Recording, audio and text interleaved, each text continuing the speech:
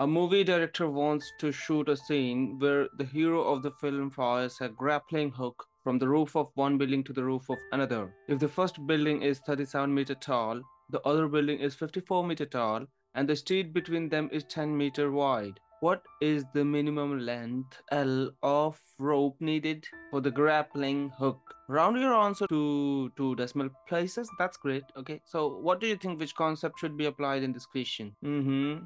I think maybe Pythagoras theorem, maybe some sort of sorts. Okay, let's figure out. So look at this. Can you figure out this height from the top to the middle of this one, like here?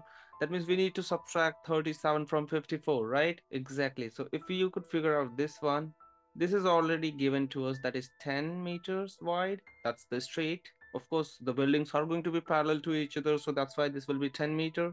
What about this one? Subtract 37 from 54. I think you will get 17 here. This is going to be 17-meter wide. Now this is supposed to be a right angle triangle, right? So now we have the height from the person where he's standing, the height of the building, where he want to grapple the rope would be 17-meter.